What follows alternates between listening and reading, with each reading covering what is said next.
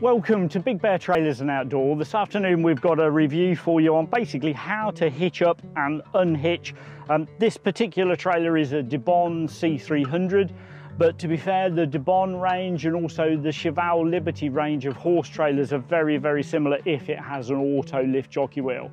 So this is just going through the process to make sure we're unhitching and hitching safely.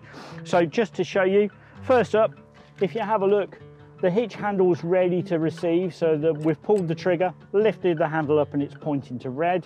But we do have a different in height and also distance here. So what I'm going to do, you see a lot of people lifting trailers up, really don't want to be doing that. So what I'm going to do, use the jockey wheel, just raise that up so we can bring the hitch nicely over and rest it on the tow ball. With this particular trailer, I know the trailer's empty, so it's nice and safe for me to release the handbrake.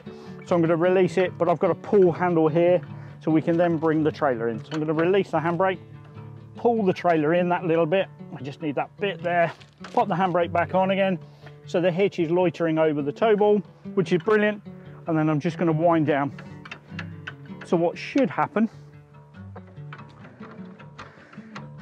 there it is, I think.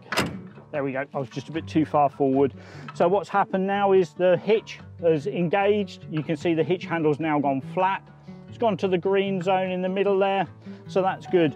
But we'd always like to double check that we're hitched correctly. So what I'm going to do is test it by taking the trailer back up on its jockey wheel.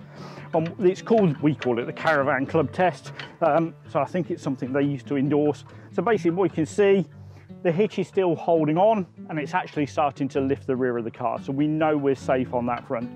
Now, bear with me a second because I'm normally the other side of the hitch at this stage. So we know that's safe and secure. So the next thing I want to do is get the jockey wheel up and out the way. On this one, because it is an Autolift jockey wheel, it's nice and easy. This is really a nice selling point. So basically I'm just going to try and control the jockey wheel because it wants to spin out towards the camera and yourselves. So what I'm going to do is just keep winding, and we can show you in a second what's going to happen.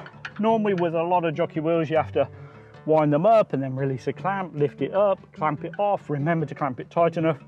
But all that's going to happen here is you can probably just see coming to shot, there's this vertical pin. It's going to come up, hit this horizontal collar, and then the interesting auto lift bit is going to start to happen. So just to show you, it's just starting to come up now. And as you see, the wheel's coming up. We're going to bring it up so that the wheel's touching that vertical pin. What I do like to do sometimes is just allow it to come across so that we're over the A-frame. So in essence, the tyres on the pin, I've never ever had one come loose before, but if it was to come loose, it's just going to rest on the A-frame. That's it. As far as the jockey wheel is concerned, that's done and dusted. So we can now release the handbrake because we know we're hitched up and we're nice and safe. We've got, on a brake trailer, we have a breakaway cable. This is designed so that if for any reason your detachable tow bar was to fail, or if the hitch was to fail, this cable is attached to the car, cable gets pulled, pulls the brakes on, everything comes to a controlled stop. The thing to watch out for on this particular vehicle, I think you can see it on your side, it's got two cutouts. It's got a cutout just there, same on my side here. So with this, what we can do is feed it through and hook that over. Nice, and it's got some slack, but it's nicely robustly attached. The thing to watch out for is if you've got a detachable tow bar. You can in some cases go around the ball, but there's a worry about that if your detachable tow bar was ever to fail, that cable is going to go with the item and we don't have the benefit of brakes. So do have a look if you have a detachable tow bar. Somewhere on your housing, there should, ideally not always in every case, there should be somewhere that you can fix to, which is permanently attached to the vehicle, not detachable.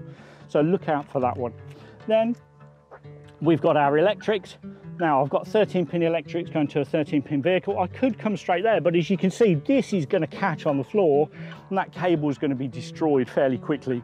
So in this case, what I'm going to do is come up over the hitch here and then come in, because I've got some nice amount of slack, but we're all safe and sound.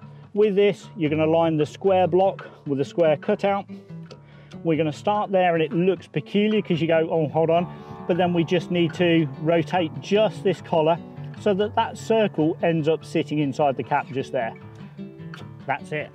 So we're hitched, hitch is good, handbrake off, electrics on, breakaway cable in place, and jockey wheel nice and safe. The next step for us is checking the lights. We would always recommend every time you hitch up to check your lights. So let me now go through, if you'd like me to, the reverse process of taking it all off again.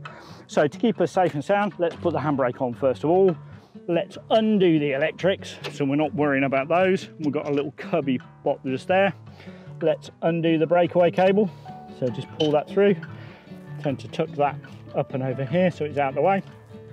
Now, we need to bring the jockey wheel down again. So let's just guide that down so it's got its spot. We're going to go down, and with the Autolift Jockey wheel, it's nice, you can just wind down. And what you tend to do is you'll feel in the handle when the pressure's changing. So once that wheel hits the deck, which we've still got a little way to go just yet. So let's go for it. Nearly there. Still going, still going, still going, still going. Just feeling the change in pressure there now because it's just starting to go. At that stage, come in, pull the trigger, lift the handle and continue to wind.